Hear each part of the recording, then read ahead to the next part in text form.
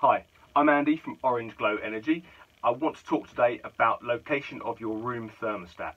Now, room thermostats will come in different types and shapes. Some come on a desk stand, so you can just stand it down somewhere. Some have to be plugged into the mains.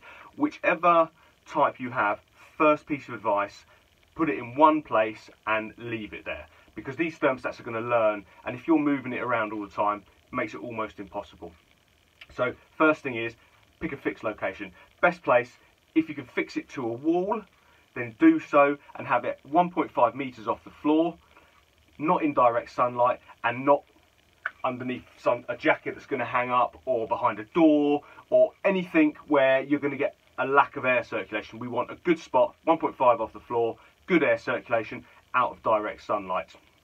Okay, so that's the first thing. The next thing is different engineers will say, well, you can have it in this room or that room, and you know the consensus can be different. However, all of our years experience tell us put the thermostat in the coolest heated part of the house. It tends to be a hallway.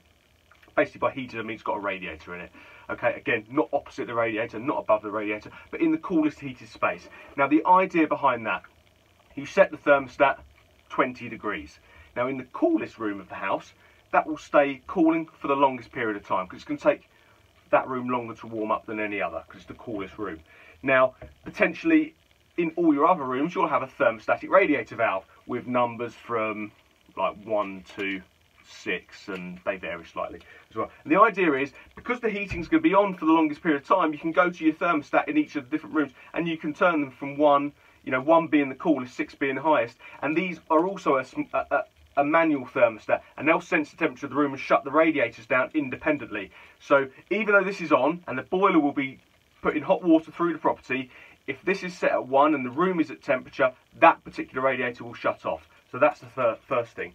Some engineers will say put it in the lounge because that's where you want to be your most comfortable.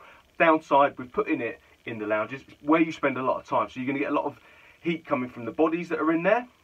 You know, if you're all sitting there watching TV and there's 4 of you, you will let off a bit of heat. You may want to put the fire on in the lounge. Tends to be fires in lounges as well. They generate heat, and of course that room will warm up really quick. Click this off, and yet your dining room might be cold, the office might be cold, the bedrooms upstairs will be cold.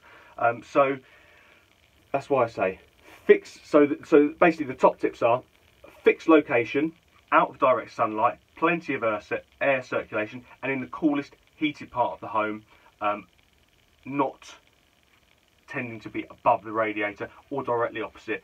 So it does take a little bit of tweaking, but that's the best way to get good control in your home. Okay, if you do need any more expert plumbing and heating advice, do contact us at Orange Glow Energy, and you can find us at www.orangeglowenergy.com. Many thanks.